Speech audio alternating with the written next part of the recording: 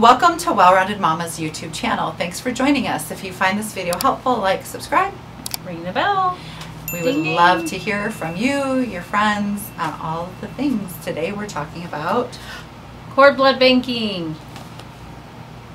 What's cord blood banking? What's cord blood banking? What is cord blood banking? Well, what has happened is they've discovered that stem cells do a lot of magical things, and so the only time you have them is when you're born. Yep. In a cord. In a cord. From a placenta.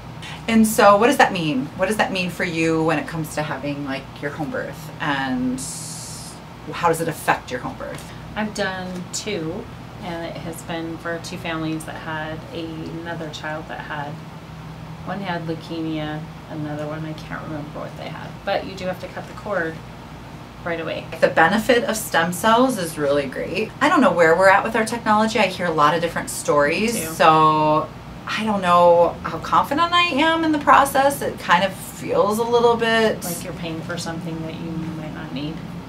A little bit. Sorry if you're pro. I mean, I feel like if you have a child that has leukemia, sure, then I would see doing that. But even then, it has and so to be what a match. happens is you contact a company directly, and there are a lot of different companies. This CryoCell is one of them. Alpha Cord is another one.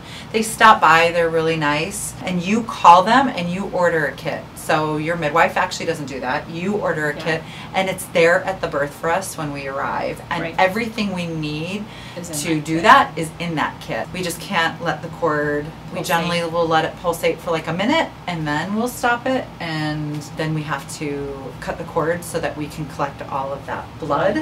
And so there's like a little bladder that we fill. It would be cool if we had one here. That would have been helpful.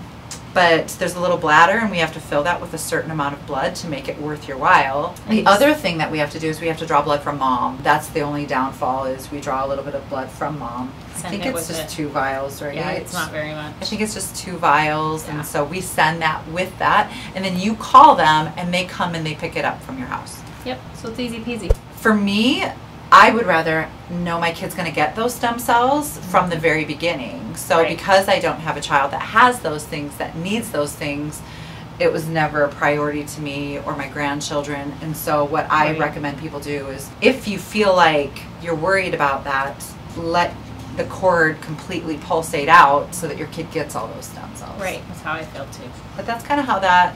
The science is getting there, but I don't think it's all the way there for what they can do. But that's not to say that it won't be. We've toured a couple facilities in our, because there's a couple local ones, and we've toured them, but it's been a long time. Like I can't even remember. Yeah, it was a while. The last time that we did that. And their argument is technically evidence suggests that the cord just has to pulsate for a minute to get the benefits. So that's their argument, is you can still get both of those benefits. We generally don't clamp the cord. Don't clamp the cord. We wait for the placenta to be delivered and then clamp it. Yeah.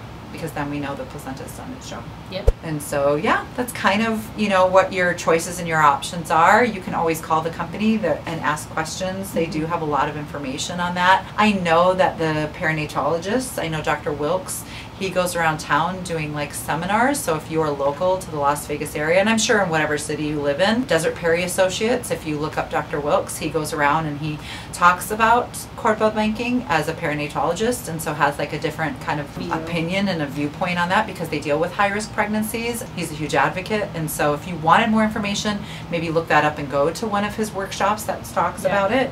But that's kind of for us on our side of that as home birth midwives. That's how it affects home birth, right? Yeah. And I'm like Tiffany. I've only probably done a couple in my career. Yeah, I've only done 2. Yeah. I think we did more in our apprenticeship, but my apprenticeship was under a CNM, so maybe that was why we did a little bit more. But for me, I probably, I'm sure my bias is ingrained very deeply in that conversation. Well, I do think that there's a reason why the body holds back that blood and gives it to the baby at birth. It's kind of not broken, so it'll fix it. Birth works. Birth works, guys. We have news! Anyways, that's our 2 cents about cord blood banking. If you want more information, Rebecca could link a couple different companies down there. Like we said, we've got some information on a couple different ones. It's way more affordable than it was 5-10 years ago. Yeah, for sure. And so it's definitely come down in cost. And so if you're interested, certainly look into it. Thank you for joining us. Leave information down below. Did you look into cord blood banking? Was it something that you did? Yeah, questions about it. Yeah, did you do it? And do you wish you had, or do you wish you hadn't? Let us know in the comments down below. But thanks for joining us. We'll see you next week. We generally don't deliver the placenta, or... Yeah. I was like, those are fighting words. Bring your husband into the office. No, I'm just kidding. You don't have to put that part, Rebecca.